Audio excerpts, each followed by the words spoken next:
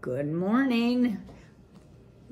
I had to move back inside today. We've had rain in the forest and it's cold out there, so I'm sitting back inside. Now, if we remember what happened yesterday, our friend Ragweed didn't make some very good decisions after he went to the forest. I think he was still a little upset because things didn't go well for him in Amberville. The way he was talking to Poppy's parents just didn't sound like the little Ragweed that I know. And then when they went up on the hill and he wasn't paying any attention to what Poppy was telling him, he made a bad choice, which cost him his life. So we will continue reading about Poppy and how all of this affects her. Chapter 3 is called Poppy Alone. Poppy glanced to the east. The horizon was streaked with layers of pink and red. Did that make it day or night? Neither. It was impossible to guess then if the owl was still awake, as he was at night, or asleep as he was by day. Besides, the place in Dimwood Forest where Mr. Oakes slept, not the same as his watching post, was unknown. He kept it a secret. As if she might discover it, Poppy gazed into the forest. All she could make out was a great mass of dark trees. No wonder it was called dim, she thought, and shuddered. Poppy considered the distance from the north side of Bannock Hill, where she was hiding, to the dwelling on the abandoned farm where she and her family lived, Grey House. It was about the length of 4 cornfields. Poppy decided she best race from one protected spot to another in quick, low belly runs. She peeked out from beneath the bark again.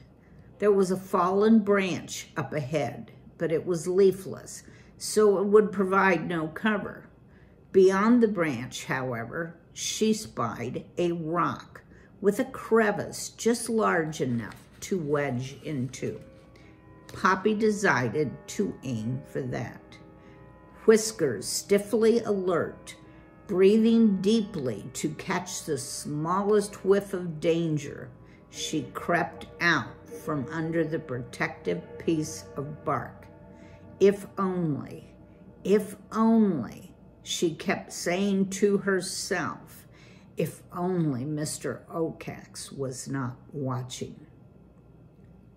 But Mr. Oakes was watching.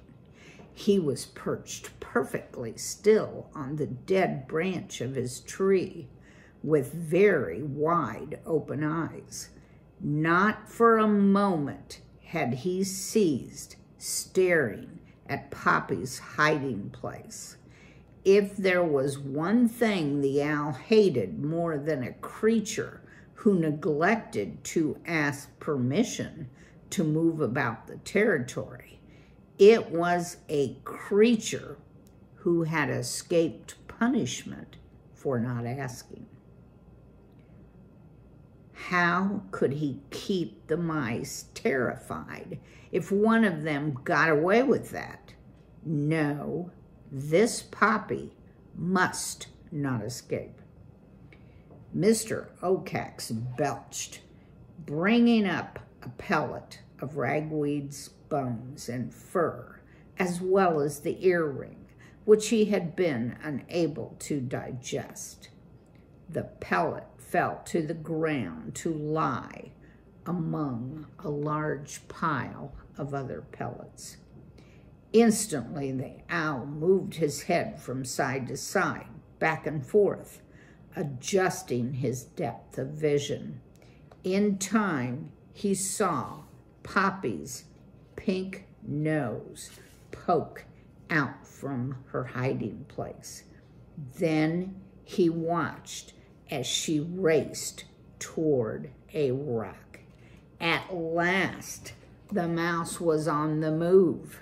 Mr. Ocax clacked his beak with pleasure, spread his wings, and leaped into the air. Panting hard, but protected by the crevice, Poppy squirmed about and sniffed for hints of danger. She found none.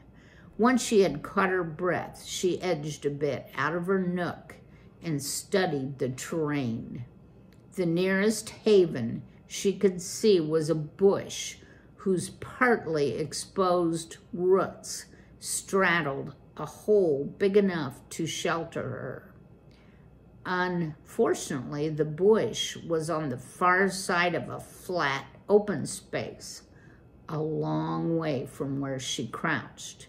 It was farther by far than the length of Gray House's attic, farther even than the water pump beyond the back door, farther, in fact, than Poppy had ever run without stopping to rest.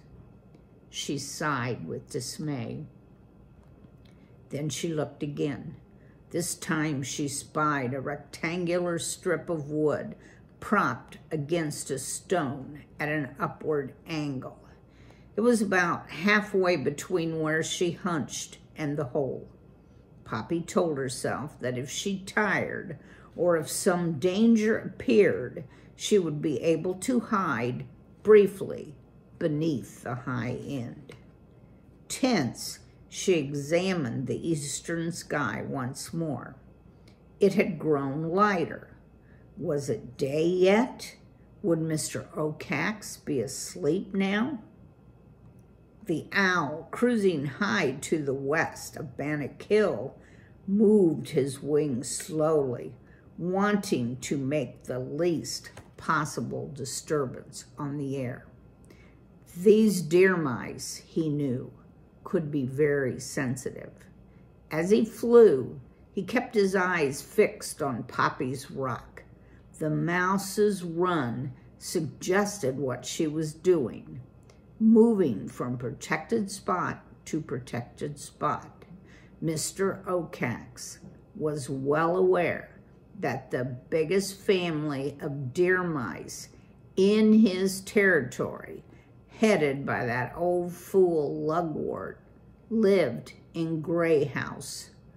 More than likely, this Poppy was heading there. Well then, how would she go? The owl spied a bush on the south side of the hill. Though it was some distance from the rock, it would be a logical next hiding place for the mouse. But if it came to a race for that bush, he knew who would win.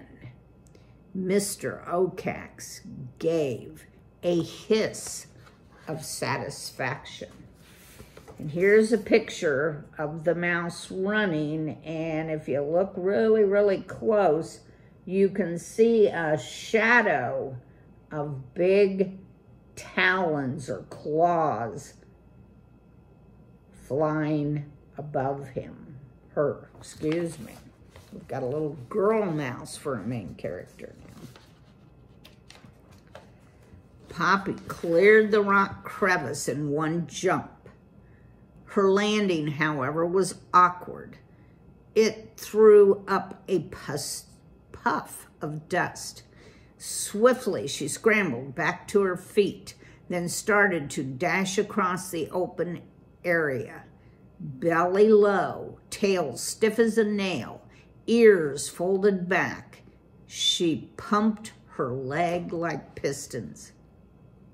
Mr. Ocax, circling above, saw the dust caused by the mouse's jump. The next moment, he spotted Poppy.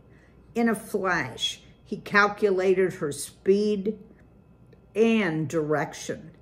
determining the exact spot where he could catch her, he made 4 quick, strong wing pumps, which brought him to the proper altitude. Then he dived. Poppy streaked over the ground, though she felt as though her heart was burst. She was almost halfway to the bush. Soon she would be passing the wood strip. Mr. Ocax, who had plummeted to a spot not far above and behind Poppy, threw out his wings, pulled back his head, thrust his claws forward in anticipation of the meal he was about to eat. He clacked his beak. Poppy, hearing the clack, cast a lightning glance over her shoulder. Mr. Ocax was right behind her, his fearsome talons set. The shock of seeing the owl so close surged through her like a bolt of electricity. With an enormous kick of her rear legs, she shot into the air, tumbling head over heels until she came down, belly flat, on the far end of the length of wood. Poppy's leap caught Mr. Ocax by surprise. As he dived, Poppy took off.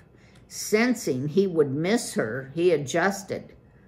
Up came his claws, down went his left wing, over went his tail.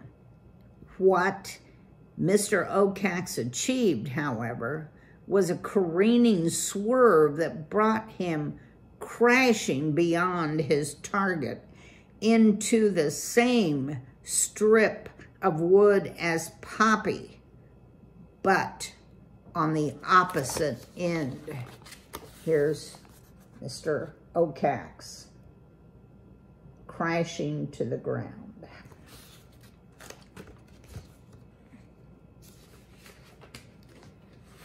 When Mr. Ocax landed, his weight catapulted the light as a feather mouse into the air in a great arc that dumped her with a splat right at the base of the bush. Frantic, she clawed forward and tumbled head over heels into the hole she'd been aiming for. Mr. Ocax swiveled his head first this way, then that, searching for his prey. She seemed to have vanished. Frustrated, he flapped into the air and circled low over Bannock Hill, but found no trace. Seething, the owl headed back to Dimwood. How dare this mouse, this Poppy, escape twice? Never before had a mouse done that. Mr. Ocax had half a mind to return to his watching tree and wait for the impotent creature to pop up. The next moment, he decided against it. He was tired. Daylight had finally arrived. It was long past his sleeping time. Besides, he had eaten something. Impotent means not behaving, not following rules. But as Mr. Ocax sailed deep into Dimwood towards his secret lair, he vowed to avenge himself. If mice began to get notions that they could escape him, there would be no end of trouble. Poppy lay in the hole beneath the bush, hurting from ears to tail. It took time for her breathing to become regular, longer still for her pulse to drop to normal. When she began to feel herself again, she tested her legs and toes to see if they worked. Everything seemed to be intact. Cautiously, she crawled to the top of the hole and stole a quick peep. Though she saw no sign of Mr. Ocax, she retreated hastily, still too agitated to do anything but hide. It was some time before Poppy took another look. Then she took a third. Though she still didn't see the owl, she hesitated. Mr. Ocax, she knew, was capable of great patience. So it was that the sun had risen quite high above the horizon before Poppy finally eased herself out of the hole. Following her plan of short runs and safe havens, she scampered down the last Bannock Hill to Grey House.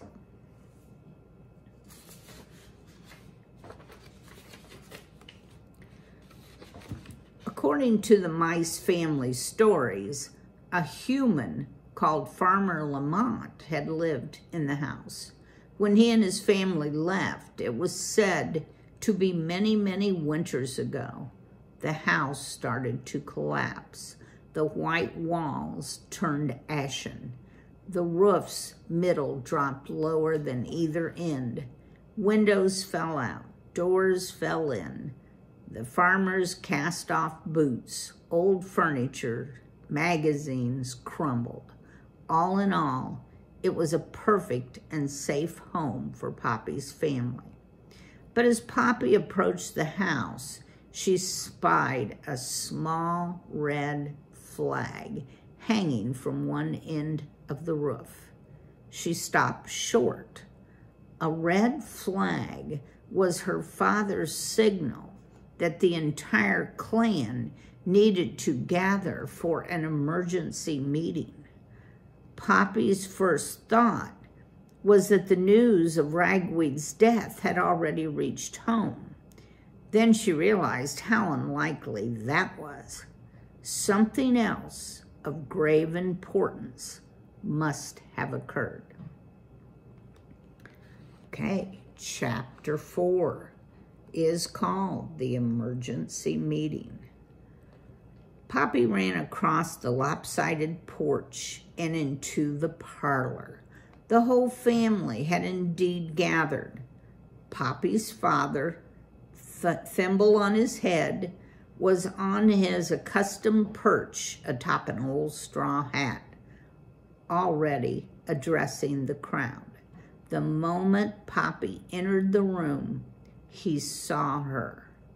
"Ah, Poppy," he cried, "you're late, but at least you're here." All the mice, a sea of ears, eyes, pink noses, and whiskers, turned to look at her. "But where's Ragweed?" Lugwort demanded. "Wasn't he with you? Do you think he'd have the common decency, not to mention courtesy, to consider joining us at this moment of crisis? Or is he beyond all that?" With so many eyes fixed on her, Poppy could not speak.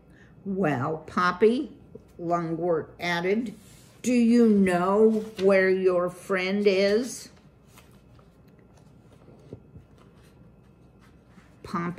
Poppy stammered. "May I tell you after the meeting?" Lugwort murmured "Well, at least, I suppose. Thoughtless children." And he concluded with, "Just take your place, please." Poppy slipped forward and crouched down next to Basil, her favorite younger cousin. "Where have you guys been?" Basil whispered. "Out," Poppy replied weakly. "You don't look so good. What happened to your nose?" "I can't explain now." "And where's Ragweed?" "Later," Poppy insisted. Basil gave his cousin a questioning look, but held his tongue. Lugwort, leaning over the crown of the farmer's hat, tapped his thimble cap and held up a paw to command silence. "For Poppy's sake," he began, "I'll review what I said already. Our family has grown very large, So large, in fact, that there is not enough food in this neighborhood to feed us all. Instead, our family is still an expanding one, he nodded to sweet Cecilia, who smiled wanly in dutiful recognition of the remark.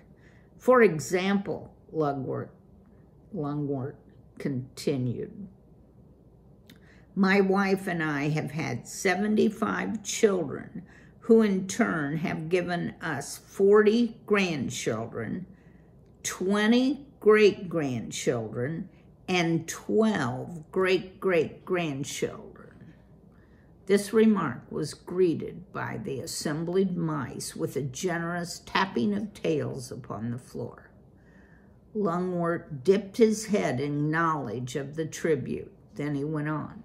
The truth is, by my calculations, our current rate of population growth, and it's this I was about to say when Poppy arrived, promises serious food shortages, sickness, and yes, death, unless we take action within the next few days. There was an immediate buzz and squeak among the family. Good grief, how awful. What will we do now? Who would have guessed? Lungwort raised his voice over the hubbub. Living in the open will not do. The dangers of that are obvious. No, we need to establish an extra residence, a home near to abundant food, but still close enough to Grey House so that the family, with its present leadership, can be maintained. And of course, the second dwelling must be safe. Happily, I have been informed by an old sparrow acquaintance of mine, Mr. Abacolas, that a new home has been built within the territory. Again, there was chatter. Where? Have you seen it? What's it like? It's on the northern side of Dimwood Forest. New House, it's called. A half-day's trek from here. That's so far. Almost another country. I've never been away from home. I bet it's not so good as this place. Lungwort held up his paw. The talk stilled. This new house is reachable by the tar road across the bridge and beyond New Field, which I have been informed has abundant food. Somebody else can go. Wonder what kind of food there is. I doubt I'll do well there. Naturally, I will need to investigate New House with care. Would I get a room of my own? Can I keep sharing with Tansy? They'll never get me to go. I won't bunk with Husk. Further, there will be much organizing and packing to be done. I hate the thought of packing. I have too much to move. I just put together a whole new room. Finally, Lungwort went on, we will need a delegation to go through the formality of applying to Mr. Okax for permission to move. This time, Lungwort's words brought silence.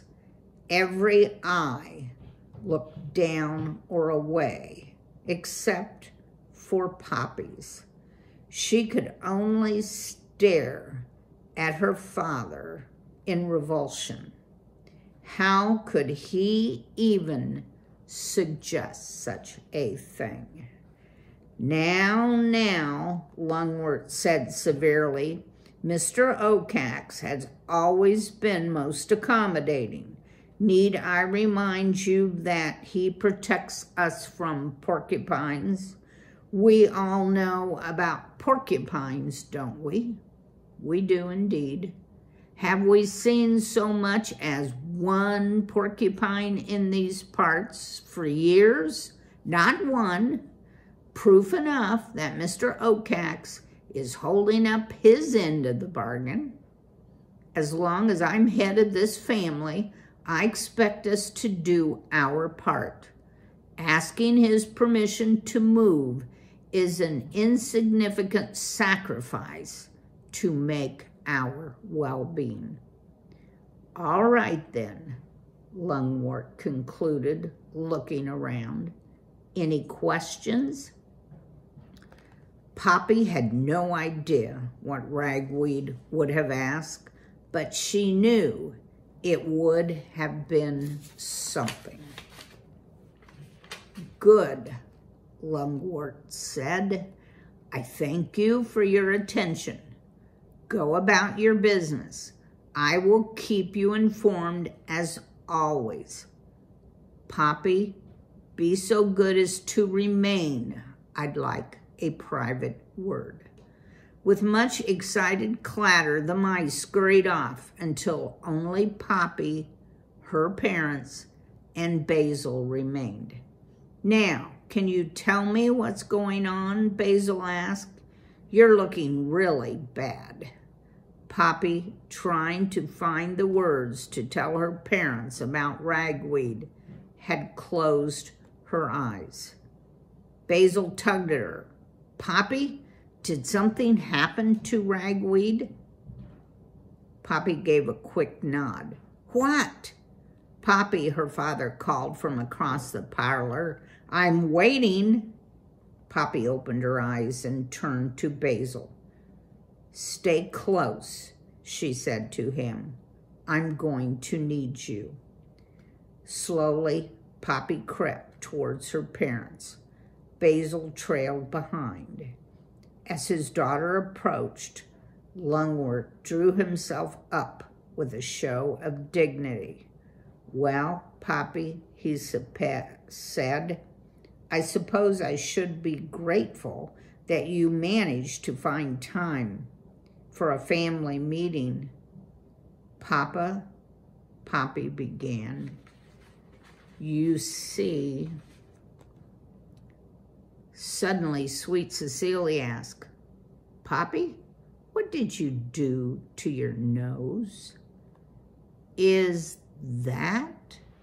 We can deal with her nose later, Lungwort interrupted. What I wish to say first, Poppy, is this. As I made my announcement about the house, you did hear it, didn't you? Yes. Well, I mentioned making up a delegation to go to Mr. Okax. I was saddened that not one of your brethren or sisters would look me in the eye. It was as if they were fearful. But you, Poppy, were steady on the mark. Your eye never wavered, straight and loyal. I admire that in a young mouse. Therefore, I have selected you by way of a reward, and it is a grand one, isn't it, Mother? Sweet Cecilia, brushing at her ears, smiled thinly. Right then, Lungwort continued, Poppy, I have selected you to go with me to Mr. Okax. You what? Poppy cried. I know it's an unlooked-for honor, but you heard me right. You will join me when I go to Mr. Okax. But, Poppy tried to find the words but could not. But what? But Mr. Okax just ate Ragweed, Poppy blurted out. There was stunned silence. Ate Ragweed? Sweet Cecilia finally gasped, her voice half gargle, half squeak. Did I hear you correctly? Trying to stop her tears, Poppy nodded. When? Lungwort demanded shrilly. How? Why didn't you tell me? I barely got back, Poppy sobbed, and when I walked into the meeting, I couldn't just say, pawing the tears from her face. She whispered, I couldn't.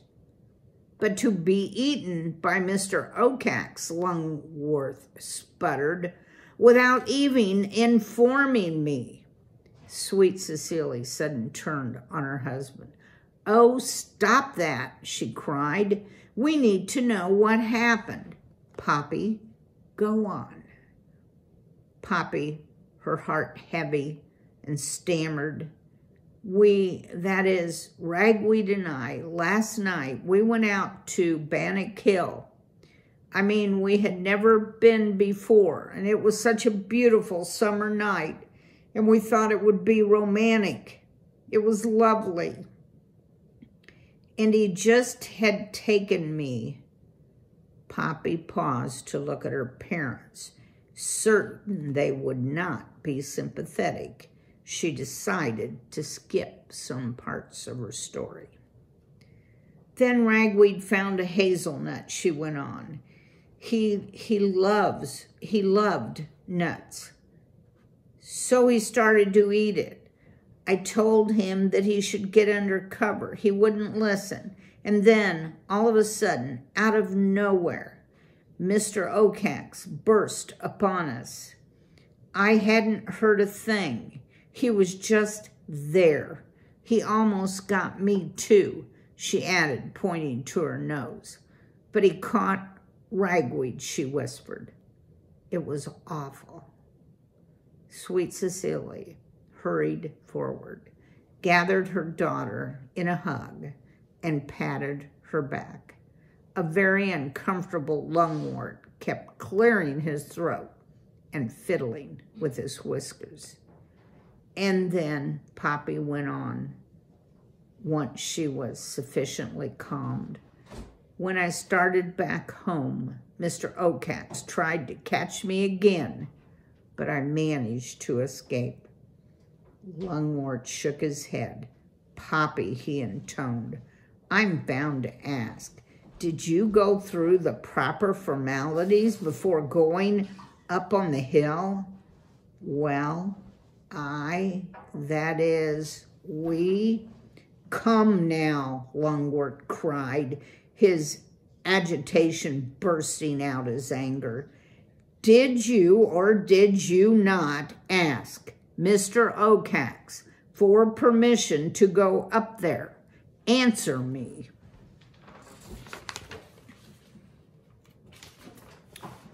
No, Poppy admitted.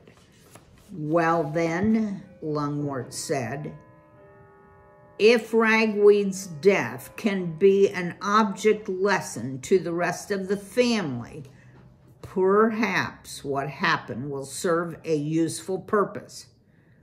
Good out of bad, so to speak. Ragweed wasn't bad, Poppy objected. I never said he was bad, but without doubt, his thinking was bad. He was rude, thoughtless, headstrong mouse.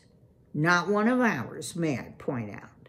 Indeed, if your friend had followed rules, if he had accepted things as they are, if he had listened to me, he would be with us today. Such a short, unhappy life, Sweet Cecilia sighed. I warned him, Poppy, Lungwort declared. I did. Let no mouse say otherwise. Though he was no son of mine, I did my duty by him, but he would not pay heed. There should be a lesson learned from this. Poppy tried to protest. But Ragweed and I, again Lungwort interrupted. Poppy, two things. First, I want you to go among the rest of the family and explain what happened to your unfortunate friend. Be so kind as to point out the cause that you did not ask permission from Mr. Oakes. I desire no such tragedies to befall one of us. Is that understood? Yes, sir. Second, what I said stands about your coming with me, and when I request permission from Mr. Oakes for our move. Let's hope your presence will convince him that, 1, you truly are apologetic for what you have done, and 2, in the future you will ask for his permission before venturing anywhere. So saying, Lungwort, with one paw about sweet Cecilia, went off, leaving Poppy and Basil alone. Poppy looked after them for such a long time that Basil reached out and touched her. Poppy, he asked, you all right? Basil, Poppy said with a mix of sadness and anger. Ragweed wasn't unhappy or bad. He wasn't. Maybe he was cocky at times, but I loved him for it. I did. Once again, tears trickled down her face. Poppy, Basil asked, are you really going to go to Mr. Oakes? I don't think I have much choice, do I? Only I do wonder what'll happen when he recognizes me. Her cousin's eyes grew wide. Think he will? Poppy pointed to the scratch on her nose. How can he miss? He put this there. Okay.